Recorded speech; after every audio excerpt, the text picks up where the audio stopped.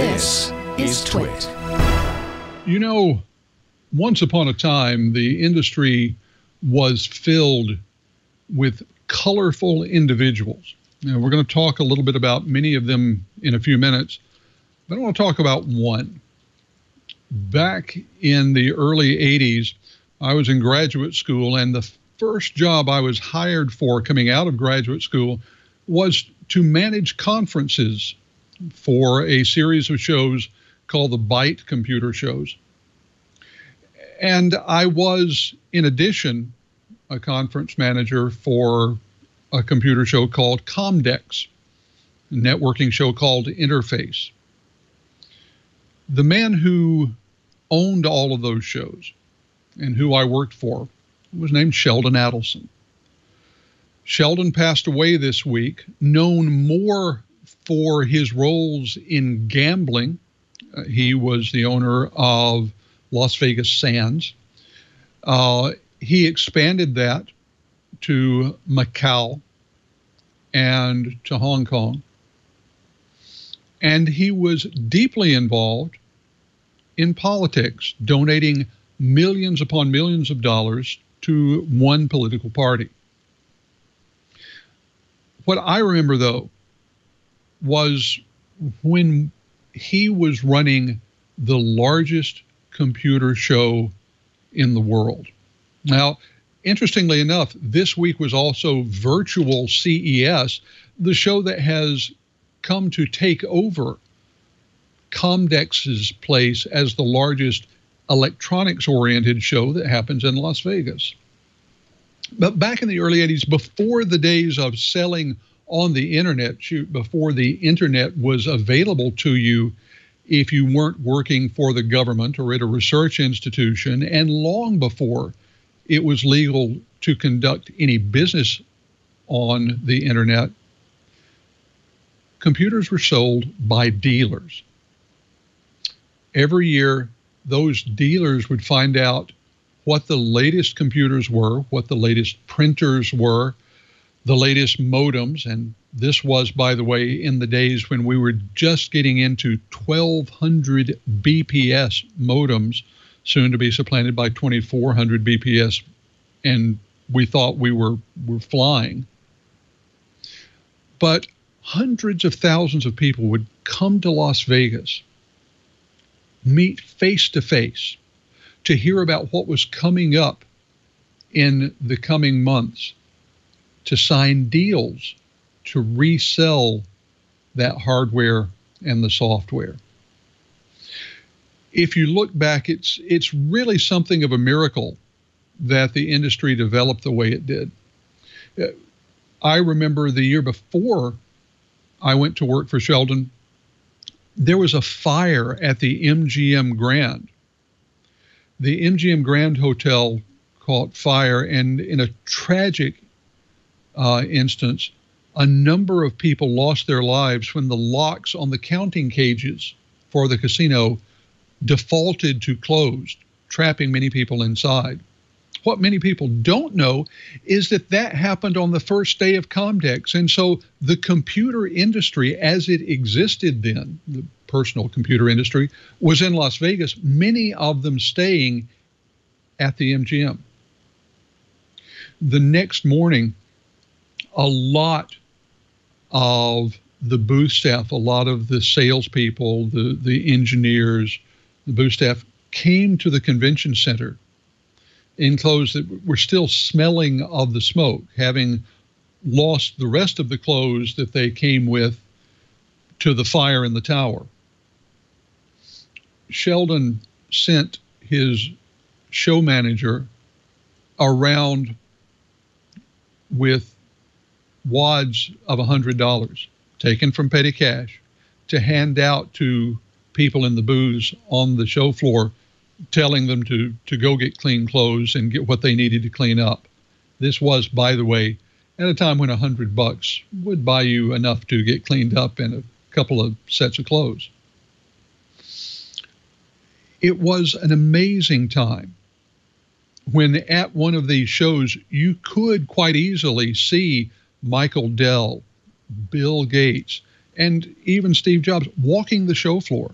I remember being at parties at night when one or more of these individuals would be there, just talking like regular human beings. The industry has changed. It changed first when many of the sales went to mail order. This was really the rise of the Dell era. This saw the move away from computer dealers to publications like Computer Shopper, which were often 600 to 800 pages of ads for computer dealers offering to sell you things via the mail. And then, of course, in the early 90s, things changed again when everything went to the internet. Through all of this, COMDEX, a Computer Dealers Expo, gradually lost its influence. And as things do in our industry, it lost favor, changed, was ultimately sold to a company called SoftBank. The money that came from that is what allowed Sheldon to get into the gambling industry. I've been privileged to follow the development of this industry for a long time. And Sheldon really did play a big role in its early stages of massive growth, because without COMDEX, it would have been much more difficult for the computer dealers to spring up in every small town. It would have been very difficult for people to know how to find the computers, the printers, those amazing green and amber monitors that we all use to type on, in order to develop the use of computers as something that's absolutely essential. I want to talk with my co-host now, because one of the things that was absolutely true was that in these days of the early part of the personal computer industry, there really were individuals that were identified with growth, from Jack Tramiel at Commodore to Bill Gates at Microsoft to people like Philippe Kahn at Borland. Individuals were critical, and many of these companies were based on the vision of those individuals. Now, it's hard to imagine a huge company growing up like that, and it's notable when one is. The main example right now seems to be Tesla and SpaceX, which are driven by the vision of a single individual. Lou, I want to talk to you first, because you are, of course, working for a company that was once heavily identified with a single individual.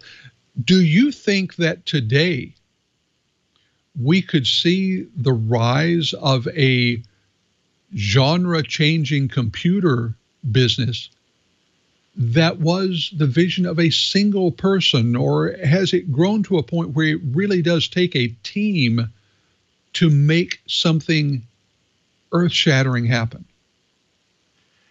Actually, Lou's got some internet problems, but I'll take that question. The reality is there's always going to be room for an personality. You know, the Michael Dells of the world are not unique. There are other people like that. We've had some really, really interesting things happening in India. We've had some really interesting things happening in Hong Kong. And the industry is growing. You know, I had a conversation with my father many decades ago.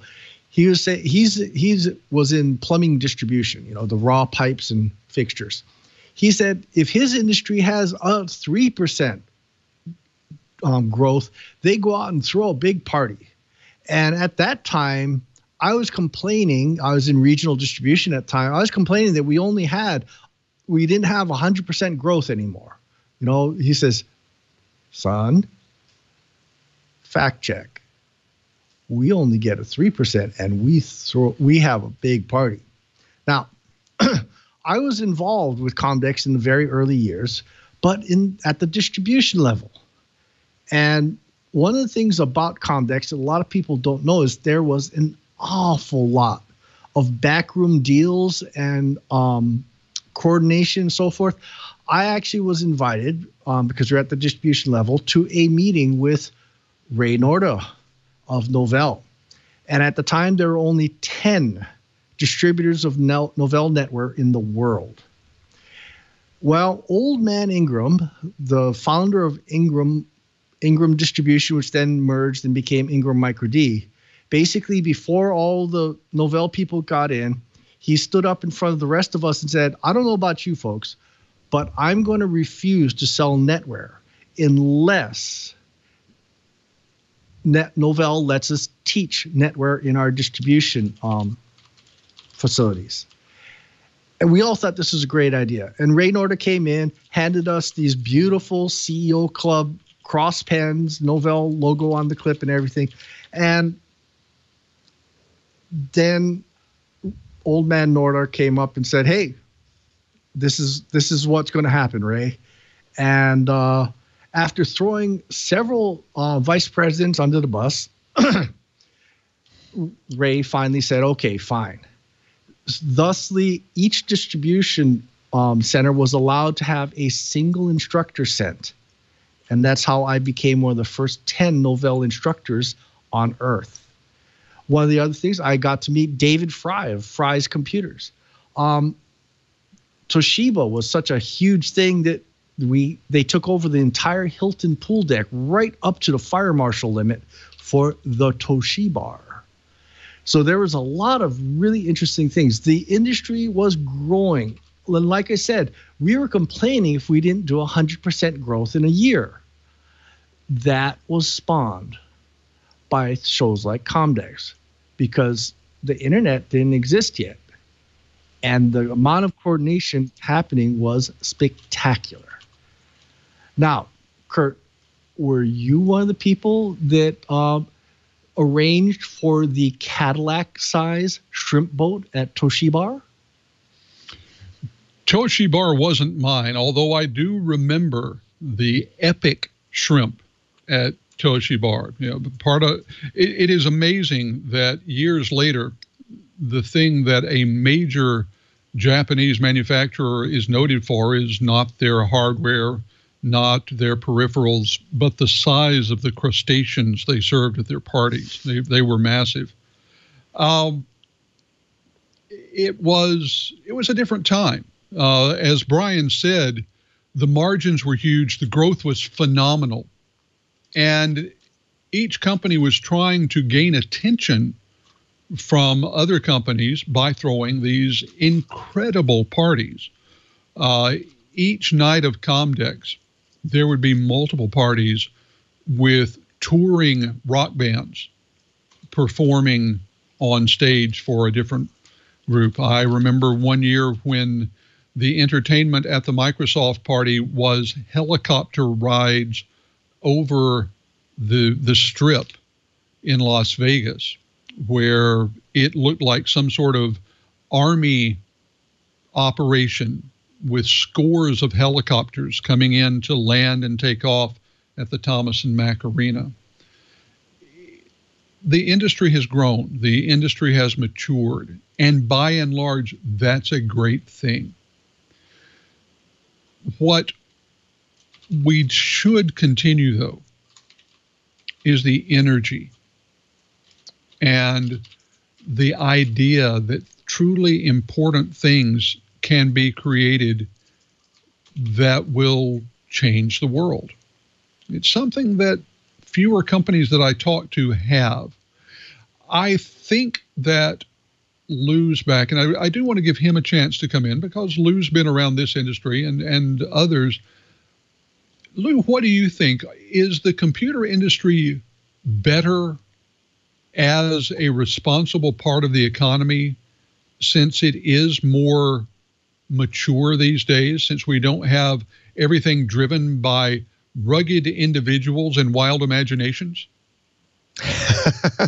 I definitely think it's matured. I mean, I think you got these big tech companies that have been around for a while. They've been around the block, and they know just how economies are running and just how businesses are expanding. And I think that they have matured enough that we see less usage. I mean, you think about it, we see less usage in the enterprise for those types of individuals and those types of companies. So I definitely think that over time, you will continue to see it evolve. A lot more companies are doing much responsible computing, and they're doing, and they're doing responsible info sharing. Obviously with the pandemic over the last year, unfortunately, you see less and less of these trade shows, and these offerings that that a lot of us did love, like you guys were reminiscing about. I did love going to these junkets and these different events where you get great food and great entertainment.